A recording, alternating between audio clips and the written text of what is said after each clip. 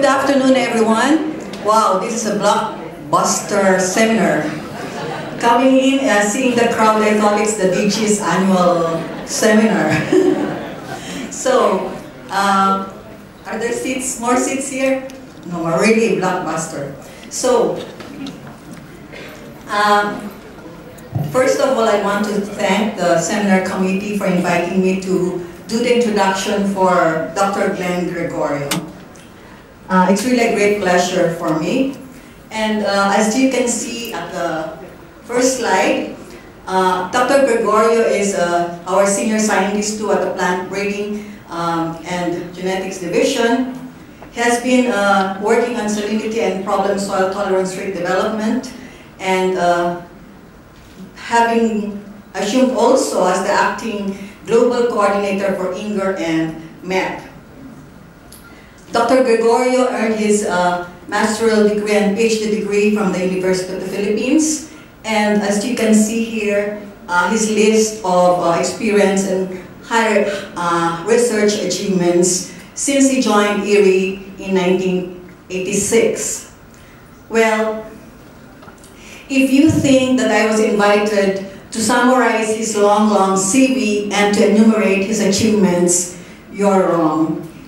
I'm not a good summarizing CV or reading the long CV, but I've been invited and requested by Glenn himself to do the introduction because he thinks I'm a good friend that would not compromise his integrity and dignity during introduction, as has been experienced in the past speakers.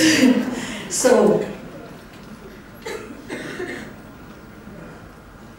Glenn has been a colleague since 1986, a decade after I joined IRRI. He was working with Dr. Sinadira, and I was also working on soil problems, and that started the working relationship with Glenn.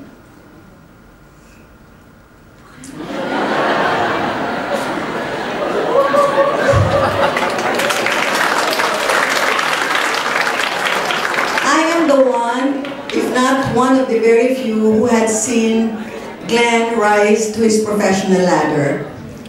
Since he joined 1986, I've seen him work very hard as a research aide, and then rose up to be a scientist, and then senior scientist. During this time, during his professional stint at IRRI, he has contributed to the released varieties here in the Philippines as well in other countries, particularly in the varieties for soil problems tolerance, salinity. If many of you may not know that it was Glenn who started also some work on nutritious or healthy rice. I remember then that Dr. Sinadira had instructed Glenn and myself to do a research on high zinc rice and high iron rice. So Glenn had also proceeded to work on the high iron rice, working with that until for several years, until he was brought to be a plant breeder in Africa.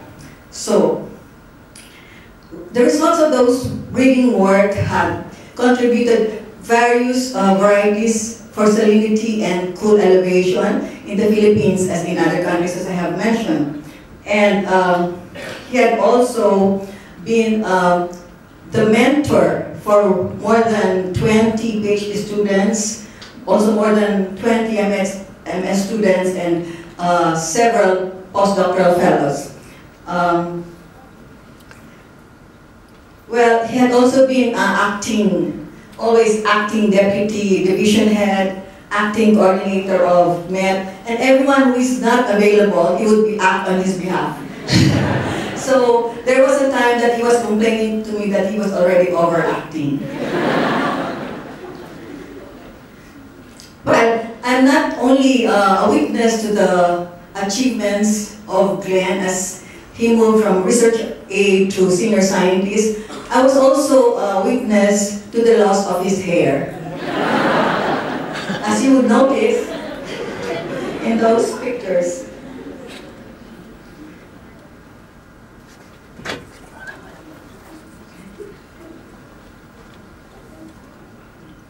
But apparently, Glenn had a way of really avoiding the loss of hair. If you notice, aside from Mang Andoy in the GRC, Glenn is the next most photographed IRRI staff.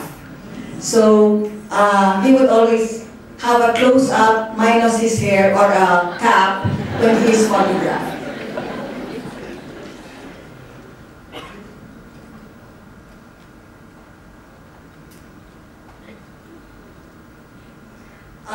Just to have, somebody told me, the seminar committee asked me to mention some of the experiences with Glenn, but Glenn has been working with me in the salinity problem and zinc deficiency problem, and that was taken way back in the 1980s. And I've learned a lot from Glenn, being so junior from me. I've learned a lot about plant breeding, and I hope he learned about soils. So thank you, Glenn, for that. And however, I also learned a lot about family relations. Although he taught me about breeding, I haven't adapted that to the family relations as well as he did.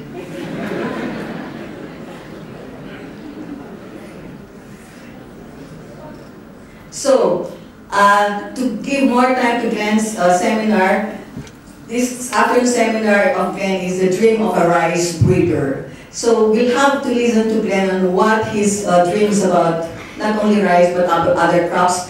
But there's one dream that I don't think he had shared with you. As a very close friend, he had shared, I think he only shared this dream to me, and this is being the president of the Philippines.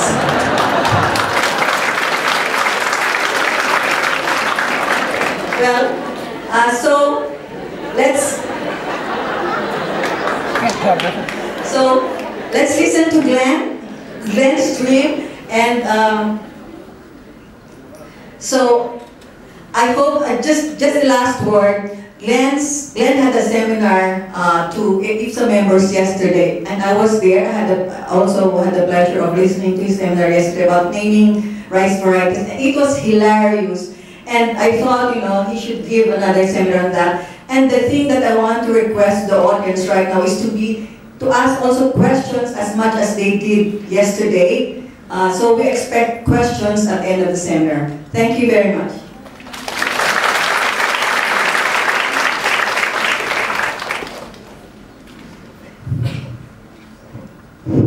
Okay. Thank you very much, Corinta.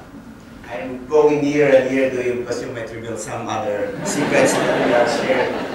Okay, thank you for everyone. I don't know if you're excited that I'm leaving IRRI, or are you excited about what I'm telling, or what's my forecast of what's happening in the next 10 to 20 years. Okay, now I'm telling you my dreams of a rice breeder. I have a dream. That's in 1963, where the popular Martin Luther King. But now, I'll be talking more on the dreams that I have. Then after that, I'll show you the dreams of the future.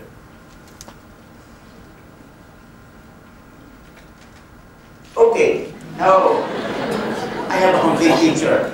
I am more accurate in my archives here. Okay, so by this picture, I could already tell the whole seminar. So Corinta just show you the step by step, but I'll give you the details of when they came, when I got married, when I got. I'm not talking about my hair here or the lack of it, but I'll be talking. This is the picture of my IDs at IRRI, okay? And this is my first picture when I crossed the railroad and joined IRRI in 1986. And I have one bag with me, and now I'm leaving IRRI with a whole gang of kids and a caravan of materials. So, and this is my second picture where I start dreaming. So that's the time I start dreaming. Because at first you're just excited, swing around and enjoying things, and that is the time when I become a research assistant that I start to be a dreaming. So all these have a story. This is when I was a research aide, this is when I'm a research assistant, senior research assistant, then they kick me out and make a consultant, then I become a postdoc, then after postdoc I become again a consultant, then become an IRF, International Research Fellow, then I become a consultant again, then become sent me to Africa. Then after that, I become a senior scientist. Now I'm living at this stage. Okay, so that's the story. Any question? Okay, I always said, as my mentor said also, readers are like painters. Okay? Of course, readers should be dreamers, visionaries. If you're not a dreamer, don't be a reader. Be a politician. So readers are like painters. First, what's the definition of plant breeding? Plant breeding is genetically manipulating plants for human needs. So all are GMO. It's genetically modified. Everything is genetically modified. Even you are genetically modified. It's a mixture of different genes. Plant breeding is an art and science. So don't miss that one. It's an art. First, it's not science and art. It's an art and science. So you should be a dreamer. That's why I always say plant breeding is a little bit of arithmetic and a lot of imaginations. Okay? And the other, as a painter, no, this is my lesson to everyone. No two plant breeders will work on a single masterpiece. They will just fight. Okay? So a plant breeder should have one masterpiece. That's a lesson for everyone. The second is every disciplines will offer color to plant breeders. If you are physiologists, you show the mechanism, you have tools, everything. So it's the plant breeder who choose what color you want. So don't force too much, because breeders are dreamers. They take their time and use your tools. And of course, plant breeders are dreamers. My first dream, I want a salt-proof rice that defies salt. Before I'm looking in what area you can see that rice and salt are going together. You could see that only in a salt shaker. But my dream really is to have a very salt-tolerant rice that thrown in a shaker. That's my first dream, very idealistic. That's why I'm closing my eyes there. The second dream is to catch the salty gene in action. That's where I have done my MS and my PhD on catching the genes in action, which technically I caught it, and a lot of people helped me out to use it and apply it, which I'll be showing you later. The third dream is, as Dr. Sanadira before, they're saying, 50 years ago we are working on Pokali, because Pokali is the traditional variety, and it's the only one tolerant price before. 50 years ago they are working Pokali. Up to now we are working on Pokali. But I will say now we have already the FL478, it's not 378, although 378 is a tolerant variety. FL478 is very tolerant, more than Pokali. So that's an achievement that had been accomplished or fulfilled. This is, this is FL478. This is part of my PhD thesis, and now this becomes the check to all over the world for salt tolerance at the acidic stage. So my dream has already fulfilled in some sense. And based on that, this is also my dream when I assumed to lead the salt tolerance breeding project that I said in the year 2010, that was year 2000, 10 years. Target, year 2010, target contribution expectation from breeding and crop management research to achieve targets in saline and problem soils. I always say our target is 3.3, and the yield increase is more than 50%, and contribution for breeding is 50, and crop management is 50. Crop and management, we have to divide it into the IRRI management and the crop management. So all the rest, this is my dream, to show that it's 60 million hectares for feed efficiency. It doesn't improvement in more than 25% seed deficiency and acid sulfate because this is salinity and problem soil.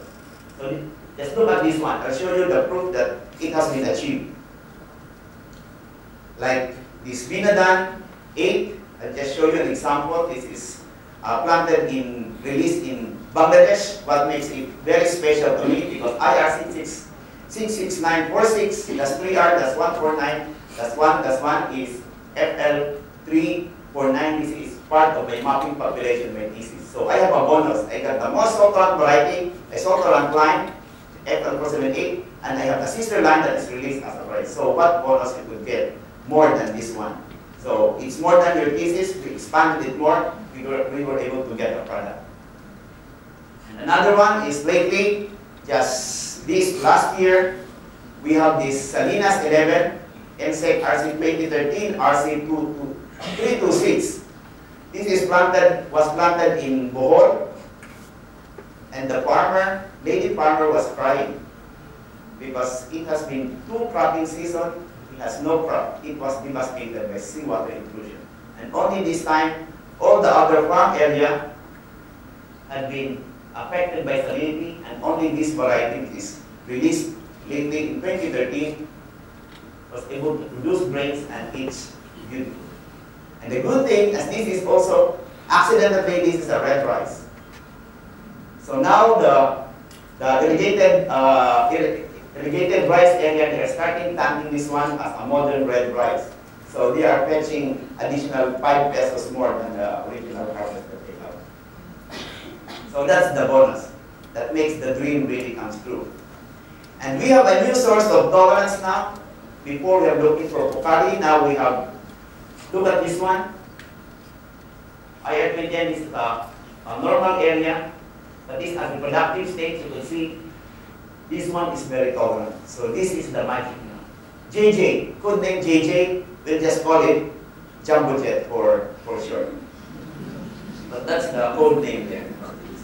So we achieved this one.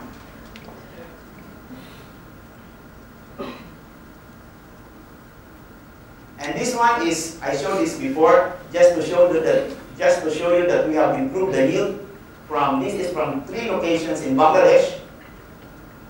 You can see here, these are 3 locations, and you can see the Breeden 47, this is a salt-tolerant variety, an IRRI bred salt-tolerant variety in Bangladesh, and this is their popular variety. Under normal, under less than EC4, this is a little bit salty. Okay, just to give you an example, the measure of salinity is electrical conductivity. To give you an idea, the conductivity of seawater is about 50 to 54. The same as your sweat, the same as your tears. I have not mentioned other fluids, but you have the same. And rice starts to die at EC4. Okay? And EC12 is the threshold. Okay, if you have your soup, if you have your sinigang soup, it's usually EC25, 26, up to 30. Okay, just to give you an idea. So, rice is very sensitive to salinity. So, to show you here, under moderate, low, almost normal, the yield of the salt-tolerant variety is really very good, very high.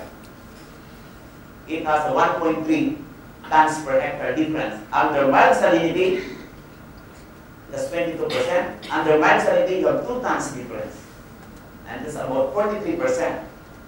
Under very high salinity, you can see 2.7 tons difference. Under, that's 100% yield advantage. So just to show you that we have achieved the salt tolerance. But I'm not yet talking about that one. Now this is another example. This is 21 villages in India. And this has been released as a variety as CR 405. And look at this one. It has their variety there. It has an increase of average of 3.5 tons per hectare. About the salt-tolerant variety is 4.9 tons per hectare. This is 10 to 118% yield advantage for average of 45. So we're already there, 50% yield advantage. And to make it clearer, management, crop management, and variety. If you have farmer's variety, only improved farmer's variety and farmer's management, it has a yield of 1.77 tons per hectare. Improved management, farmer's variety becomes 2 tons per hectare, which is increase of 16%. If you have improved variety, farmer's management has 3 tons per hectare, which is 69%. By the way, the improved management here is only the seedbed. So that's why it's only 16%. And if you have improved variety and improved management, it will go up to 118%. So it's not 1 plus 1 equals to 2, it's 1 plus 1 equals to 3.